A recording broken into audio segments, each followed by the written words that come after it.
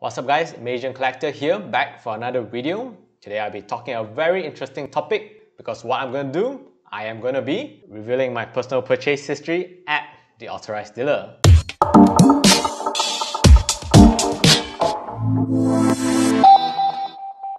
This is possibly one of the most asked questions that I've seen online. Questions such as, how much do you spend at the 80? How long do you have to wait for your watches to come? So today I'll be sharing my own personal purchase history that I've been buying from the 80, the list of watches that I bought from them, how long did I wait between each watches that I've queued for, the non-sports model one, and the sports model ones that I've received, all for the aim to help some of you guys understand how the game at the 80 actually works. Before we move on to the video, remember to support the channel by subscribing.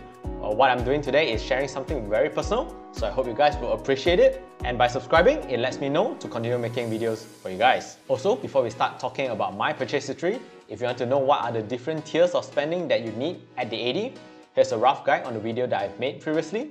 Or if you want tips and advice for choosing an 80, look up this video before buying your first watch from the 80. So I started the relationship with my 80 on the September of 2019. And the first watch that I actually bought from them was a gift to my wife, and that was a Rolex Ladies Datejust 36mm. They don't do the Ladies Datejust in such a small size anymore. I think they do anywhere from 38mm and above. So 36mm at that time was the very last production for that size. So yeah, the watch was a two-tone in rose gold with a mother of pearl dial. So yeah, that was the first watch that I bought from the 80. Moving on, it will actually take me about 6 months later to actually re-engage this 80 of mine. And on the April of 2020, I actually dived into the world of Patek Philippe and bought my first watch from the brand, which was a Patek Philippe annual calendar 5396G in the Baguette numeral dial. I actually reviewed that watch previously in my other video, so here's the card to the top for the review if you'd like to see that watch. And at the same time, I actually bought another watch from Patek Philippe, so in total I bought two watches from the brand. And the other watch was a Patek Philippe Ladies Annual Calendar 4947R-001. And after buying these two watches, I know that I built up quite a substantial purchase history with my 80. And at a point of time, I expressed my interest in a Patek Philippe Nautilus. The specific model was a 5712 in the rose gold and leather strap version. And I didn't actually wait that long to obtain the Nautilus. I waited about 4 months time before my 80 told me to come and get it. I think it was by the end of September 2020 that the watch has arrived. But before I gotten that Nautilus, my 80 actually asked me if there was any other watches that I wanted, because he didn't exactly know when the Nautilus will actually arrive. And so he asked me if there's any other watches that I would like to queue up for.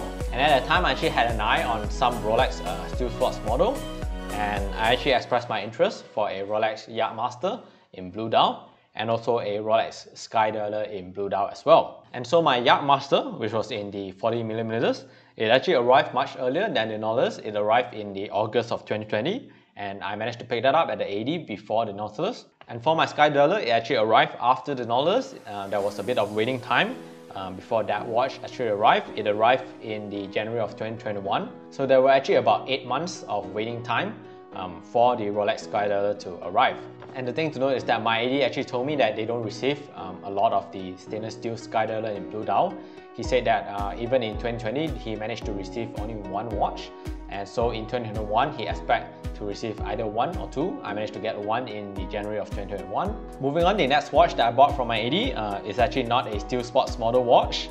Not one of the hot categories. And in the February of 2021, I actually bought another Patek Philippe, which was a Patek Philippe World Time 5930G-010 with the chronograph movement in the World Time. So this Patek Philippe World Time is another exquisite piece that I managed to get from my 80. And if you'd like to know more about the watch, I might do a review on it. Just let me know on the comments down below. So after buying that Patek Philippe World Time, I subsequently expressed my interest for another watch. And this time it was a pretty hot watch at that moment. And the watch that I asked for was a Rolex GMT Pepsi with the Jubilee dial. And for this watch, even though it is quite a hot watch at the moment, my 80 actually told me that they receive about one piece every 1 or 2 months. So they do come quite frequently. And actually I managed to receive that watch pretty quickly. I received it in the March of 2021, so I waited about a month for that watch to arrive. And so that wraps up my purchase history with my 80 so far. I guess some of the questions that you might ask is that I actually purchased quite a number of watches from my 80, but the watches that I queued up for may not tally in terms of the value.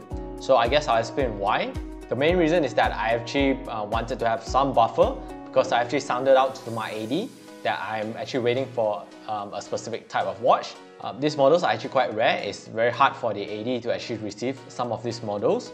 So they are actually uncertain on when they are able to get the stock. So they may not even get one of these pieces in 1 year or even in 2 years. So there may be quite a waiting list for it, or they may not even be a waiting list. My AD actually told me that they do not particularly have a waiting list for some of these models. What they do is that when these pieces actually do arrive, they will then look for customers who have previously sounded out that they are actually looking out for these models, and then they will contact these customers for it.